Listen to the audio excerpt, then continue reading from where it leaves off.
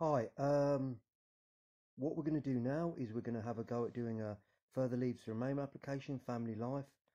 Don't forget to check with the solicitor, and don't forget that all of this stuff is subject to change because it is April 2020. So I've gone on Google, I've typed in FLRFP. As you can see, it's the government website. Here I'm scrolling down, I click on apply, then I click on online forms here, so I'm going to click on that. So I've got to pick. If I'm looking after a child, I don't tick child. A lot of people tick child, don't. You tick, yeah? If you've been here for, X amount of years, again, check with the solicitor, it's private life. So the two generally you're going to tick is either going to be partner route, parent route, or private life route. So there you go, here we go. So partner, parent, or the private life one, yeah? So generally one of those three. So I'm going to apply as a parent. So I've clicked that, save and continue.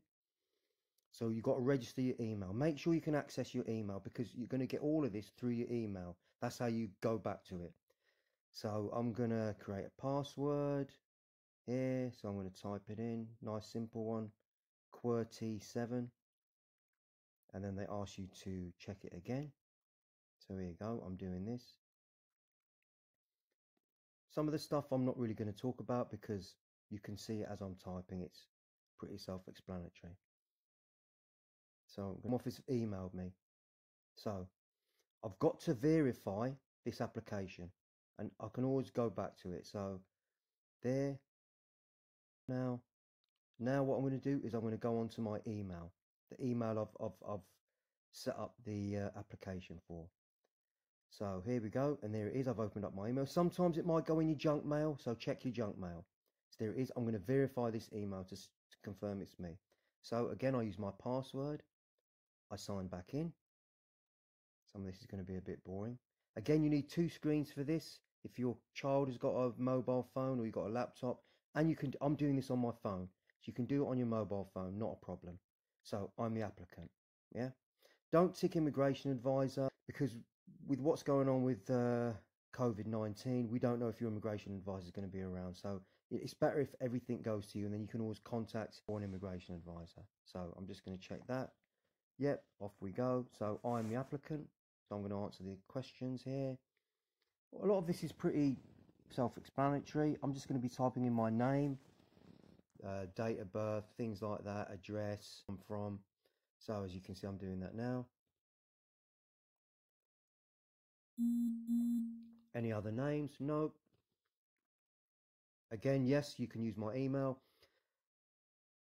Do that. Put your mobile phone in, but I was just doing this quickly, so I didn't bother. But it's worth putting your mobile phone in, yeah? For whilst, and you're using that while you're in the UK. So there, you tick that. And again, see a solicitor, make sure this is the right form for you, or contact me. I've put my email at the beginning of this video, yeah? So you put your postcode in. There you go. Again, you don't use the brushstrokes, you use your own address. But I'm just, playing with this so I can show you. Then you can find it, yeah? You've got lots of drop-down menus here. So High Street Smethwick. There it is. Opposite the Red Cow. We just moved there recently. So here we go. I'm going to put 2 years, over 2 years I've lived there, because if you've lived there less than 2 years, you have to fill in other bits about where you've lived. And I'm kind of trying to speed this through. But again, it's all very, very easy, very self-explanatory, yeah? Male, there you go. I'm going to say I'm single, saving, nationality. I'm going to say I'm Pakistan. Here we go. Again, pretty, and what happens is when you start typing in the country, there's a drop-down menu. There you go. You can see, and then you just click on that drop-down menu. Place of birth is in a drop-down menu, so you just type that in.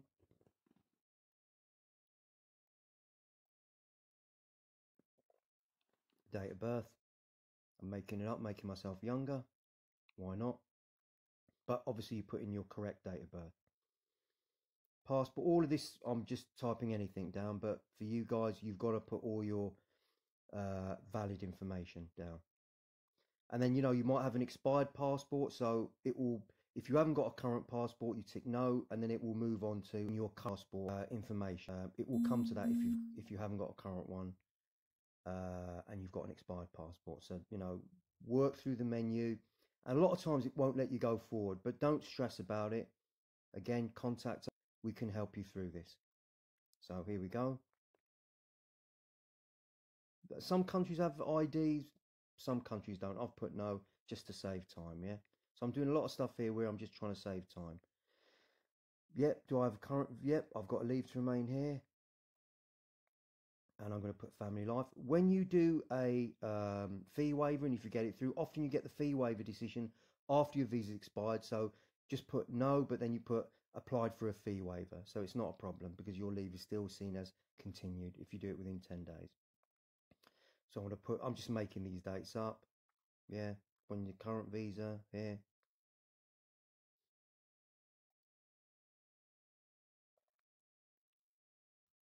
What is the end date? So there you go, I'll put that, yeah. If you don't have to put no, and then it'll let you type in a previous date. So here we go. I'm going to tick family, yeah. It's family life, yeah. So here we go. So it's obviously this is so what am I? Yeah, I'm a parent. There you go. But if you've been here for X amount of years, it'd be private life. If it's and you got the visa on that basis. And what you can do is often check the letter you got, tell you on what basis you've got leave to remain. So use your old letters from the Home Office as a guide. So I'm just going to again make this up, save and continue. Time spent out since you started living here. No, I mean if people have been on holiday, you can put your holidays down, but just to save time, I'm putting no. Yeah. Here we go. Other countries' details. So, oh yeah, this is what we've got to do. So if you, I'm saying I was born in Pakistan. So what I do is I put, yeah, I was born in Pakistan. I put my birth when I was born and then when I left. So they're asking you, have you lived in any other countries? Yeah, because in this application, I was born in Pakistan. I left Pakistan when I came to the UK in 2007. Yeah. And the reason why I lived there, you type in there, you're born there. Nice and simple, yeah? You don't need long-winded answers. I'll do lots of these. People get remain list of answers because that's ultimately what the Home Office are doing. And also, if they have information about you anyhow, yeah? So I'm going to type in since I left, yeah? So I didn't visit my country in this application. Again, I'm saving time, yeah? But if you have, it's not a problem because it's a family life application.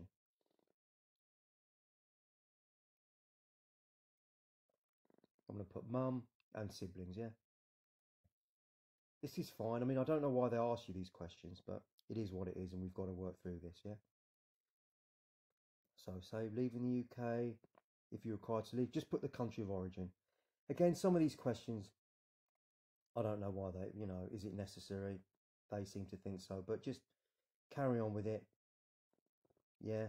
And then what you can do is, I've developed family life here, or children have developed family life here. So, just put that why you can't go back, yeah? You might have a job or you might have settled here, whatever. Just put, you're settled here or you and your children are settled in the UK.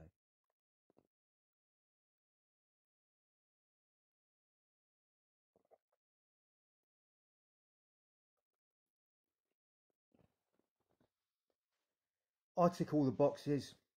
Again, at the end of this, of what you need. So yes, I have a biometric card if you haven't clearly put making up my pay. So, and see here, look, I made a mistake because it's 9 numbers. I forgot. It won't let you go forward if you make a mistake on a lot of these things. So here we go. National insurance number. I tried to use their one, it wouldn't work, so I just put I haven't got one. But if you've got one, type it in. So I try to use their one. Obviously they got Y's to it, so they didn't like it.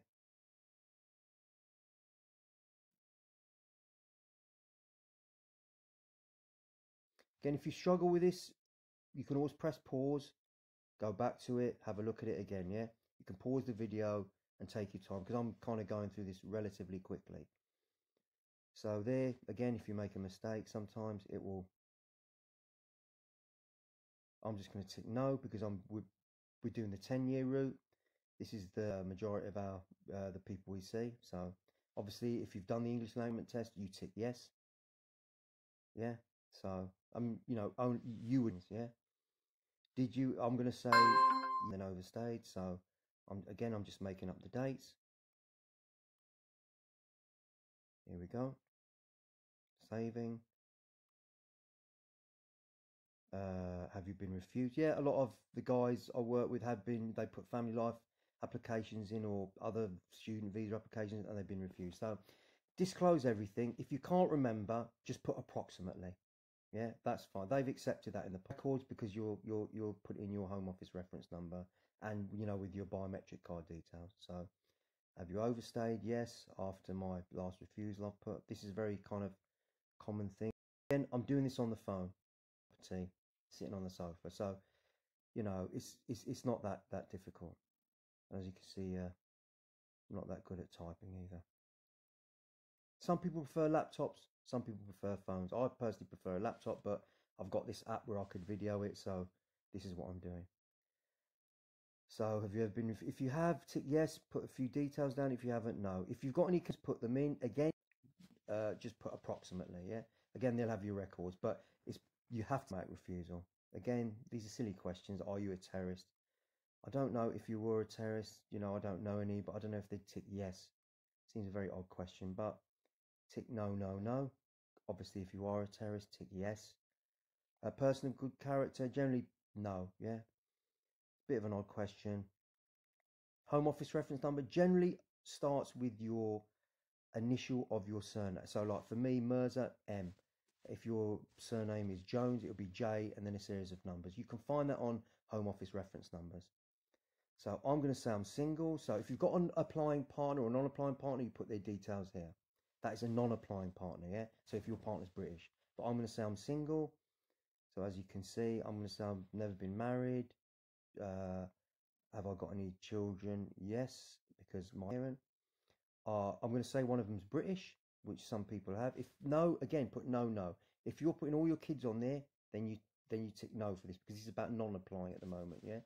So eldest is British. So my eldest imaginary child doesn't have to apply on this application because they're British citizen. So I'm saving that. Name of child not applying. So here we go. It's going to be Mr. That's my imaginary son. In he goes. He's very quiet. He's a good lad. That's probably because he doesn't exist. So he was born in Britain, I'm going to say. So he's British. British. There you go. Drop down menu again. Yeah. I'm making up his date of birth. 1-1. We were all born on the 1st of January. Here we go. Country of birth. Again, drop down menu. United Kingdom, Great Britain and Northern Ireland. Here we go. And I'm going to say save that one. He's a male. And then we ask silly questions about children. Are they married and things like that. Here we go. So, bit of an odd one, but there you go again. So this form is odd in places, yeah. And the role, this you can put this down, yeah. He lives with me full time, yeah. I take it. I generally put this down, yeah. Take care of his daily needs, yeah. Again, you don't have to put too much detail in this. Just put that because when you put the evidence in, the school letters, things like that, they can see that the child lives with you. So here we go. Yeah, I'm going to say the child has. If the child not got, then just put no. Yeah. So just pop all that information down.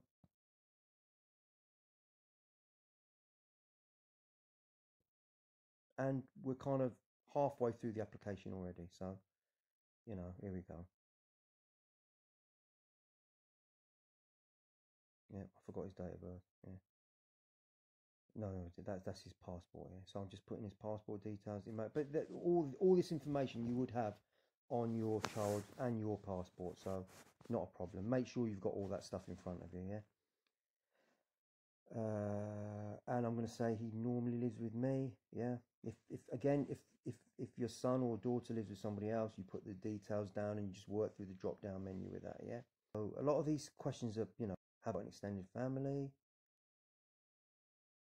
There we go. So what did I put? I put yes, and then it wouldn't let me carry on, so I put no because it's odd because it says they're not including this application. Yeah.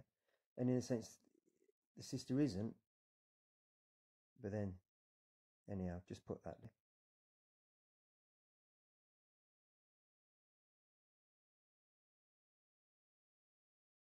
Put no. Here we go. Click. So does child extended? I just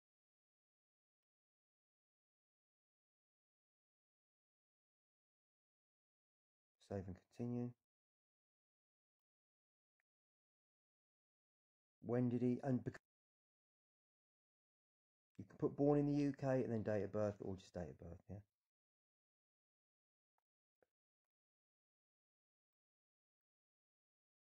Since birth. There we go. Save and continue. Again, you can always return to this app. If you notice there, in the little orangey bit, return to this application. Not orange, sorry, purpley. Return to this application later. Yeah. And then here, other parent. I'm the sole carer. There you go. Does anyone else have a period? I'll put no, but if they have, put yes and then put their details down. Yeah. So I'm going to say I am financially responsible for them. Then you could, that's the chance to put that down if you want to raise it there. Yeah. And I've said no because I'm going to say I've got 2 kids. So again, English. Again, previous 2 years. I've put no, but if you have lived in different addresses, here's the time when you have to, it'll ask you to fill it in. Yeah. So you just look at, just follow the instructions on the online application. So here we go. I'm just checking it. I don't know. I should have done this quicker, but here we go. Down, down, down. Yeah, this gives Unity to, you can check it. You can as you do this, you can check it as you carry on with it. Here we go. Yeah. Yeah. Here we go. Continue.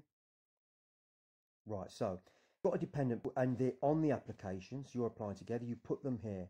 But because I'm single, I'm just putting my other child who is not British. Again, if you've got a partner, you put them here. This is where you start adding people on your application who've got limited leave to remain along with you. So I'm going to say I've got a daughter who's going to be similar name to me without the N, Salma. Here we go. Save and continue. No, I mean, if they've got another name, just pop it in there. If they've changed the name by deed poll or anything like that, yeah. And then you can explain why, yeah. Change name by deed poll, yeah. So a lot of these things are going to be the same as me, yeah. She's going to be using my email, my telephone number. They don't contact the children. They generally just contact the main applicant. So here we go. Same address, yeah. Put there, that's where we all live. When did we start living there? We lived there over 2 years ago, so I don't have to put any other information down about other addresses just to save time on this application. He's a female, again single, odd questions for children. Here you go. Nationality, yeah, again we've got a drop down menu there. Pakistan. My imaginary daughter. Date of birth 1/1. Again, we all were born on January the 1st for this application anyhow, yeah. And born in Pakistan.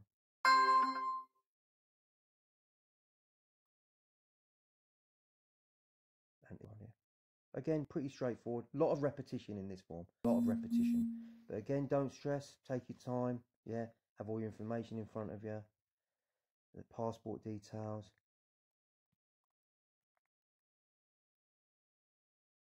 And again, we work for Brushstrokes as a charity. We don't charge. We can do applications for you. We can guide you through them. But I think this is hopefully it's going to be a helpful video. Yeah. But we'll see. So here we go. Passport detail. You'll have all this information. Yeah. In front of you. So here we go. Yeah. And I'm going to say yes. Again, for the fee, if they've got a fee waiver, you might be applying when your visa's expired, but you've still got leave to remain. But put all those details down, yeah, and then put because I applied for a fee waiver. Here we go. We're going to put in the biometric. I'm not going to make the same mistake again, so I'm going to add the extra numbers. Here we go. But then you'll have your biometric card. I think it's on the top right-hand side of your biometric card, the actual number, yeah. So I'm going to say no. Here we go. Again, it's going to be the same information I put about myself because, we're going to assume that my daughter came with me. If your daughter or your son came at a different time, then obviously the answer is going to be slightly different. But in the main, I've found that a lot of the folks we work with, they came as a family. So, you know, there's a lot of repetition here, yeah? So here we go. And again, you can always go back to the application later. You don't have to do it all in one go. And you can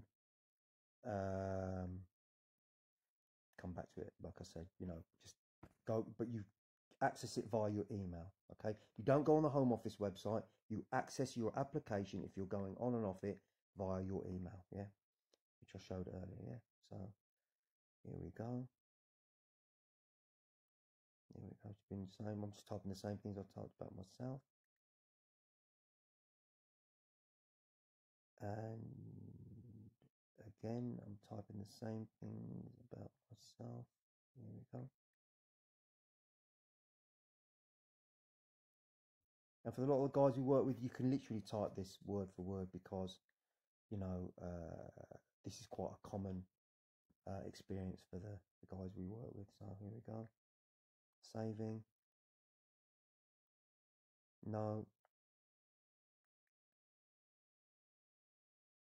We're going to say no. And again, let me check the form before you send it. The way I'm asking people to do is if you email me, contact me first, email me with the link, forward me the Home Office link and with the password, and it means I can actually check this form like this. I can check your forms so I can go through it for you. Yeah. Obviously I won't know a lot of the things because I won't have your passport details in front of me. I won't have your biometric card in front of me, but all you're doing is copying numbers which you can see in front of you. So, you know, pretty straightforward, yeah. And again, I'm going to say that Salma lives with me. Salma is my daughter, my imaginary daughter. Here we go. So I'm going to say I've got parental responsibility. And a lot of these things, you know the answer to. If you've got shared responsibility, then you're gonna put that in. Yeah, it could be with your partner, you could be living with your partner, or you know, your partner could be living somewhere else, but have shared responsibility. You know, see him on the weekends or something like that. Yeah. So yeah. So there we go. I'm gonna put no. And again, I'm gonna put down develop family life. Here we go, for 12 years. No, that comes in a bit here. So yeah, how long have they lived here? So here we go. Questions, pretty straightforward, yeah. I'm putting no here just to save time, yeah.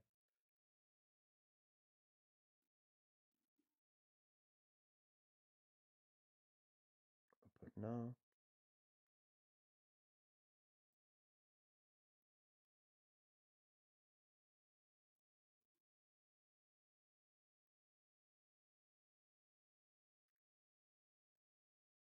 Save. Again, with this one, have you lived in another country? I'm not sure I'm put that right, but you have to put, well, she was born there, so 2003 to 2007, so 3, 4, 5, 6 years. So if you were born somewhere else and it says, have you ever lived in another country, including the country of birth, you put the country of birth. And for Salma, that would be that, yeah? I'm not sure if I put that there, but again, you always go back to the form and correct it, yeah? So here we go. I mean, I always say to people, don't send it off until I've kind of double checked it, yeah? And especially the evidence. But at the moment, there's no appointments because of COVID-19.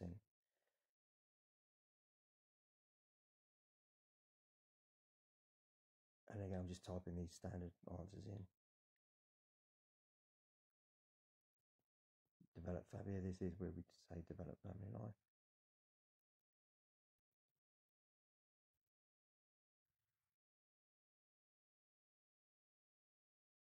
I mean, if you get tired when you're filling this form, because it can be quite tiring, repetitive, have a break.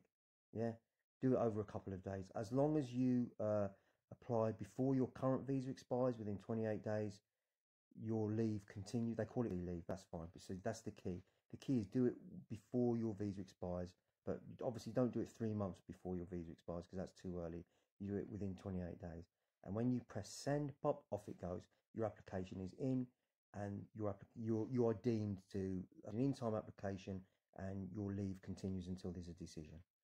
So again, there's a lot of repetition here. I've written this about myself earlier. I'm going to put no. And also there's other issues around, you know, if they, again, if your child has any health issues, you can pop that in there. So I'm going to put no.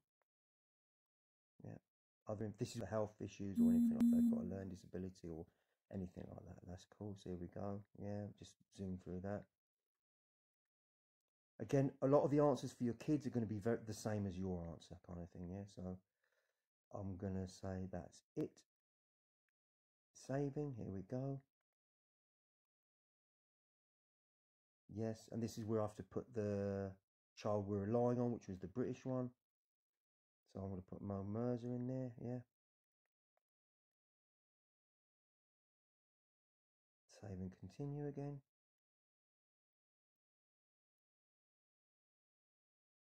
Own where you this is something you would know, yeah. So it could be local authority, it could be a housing association. I want to put private. I'm just making things up as yeah. So evidence of monthly housing cost and accommodation. You put this is when you put your bank statements in, your income and expenses. Here we go. Bedrooms. You know, if you've got 2 or 3 bedrooms. What they mean by the other rooms, you might have a living room. You might have 2 living rooms, yeah. So you don't include the kitchen, bathroom, and toilet. So if you've got 1 living room downstairs, you put 1. That's what I've put here, yeah. And does anyone else live? No. If somebody does, obviously you put them in. Are you working? I'm going to say yes. And I'm just going to just put this down. If obviously if you're not working, then you put no, and you I think they'll ask you about benefits, yeah. Letter from your employer, pay slips. So you put 6 months bank statements and pay slips, and you know income and expenses, yeah, to show, you know, how you're, you know, how you're living in that financially, yeah. So I'm going to say, if you're not receiving public funds, obviously tick no, then you're going to move on. But I'm going to say I am. I'm going to say I'll get child benefit, and I'm just making it up, yeah. So here we go, in it goes. And if you've got any of these, you just pop them in. I know universal credit is a thing now, so here we go. You can put that in there and just type it in, yeah. So